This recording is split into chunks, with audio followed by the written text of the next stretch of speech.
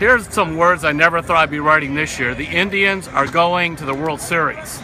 And here's some more words I never thought I'd be writing. They're going to the World Series because of the Ryan Merritt game.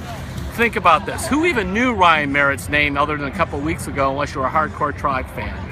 And whoever thought Ryan Merritt would be pitching the closeout game in Toronto to send the Tribe to the World Series? Not even Ryan Merritt did, because a few days ago he's throwing in Arizona, just keeping in shape in case of what if.